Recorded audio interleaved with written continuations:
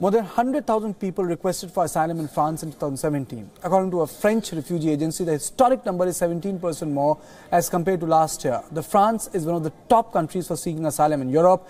This comes at a time when President Emmanuel Macron is preparing to unveil a bill on immigration next month.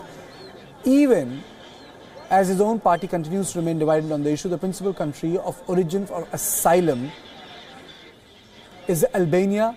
Despite being considered safe and secure by France, Afghanistan is the second on the list of asylum seekers in France.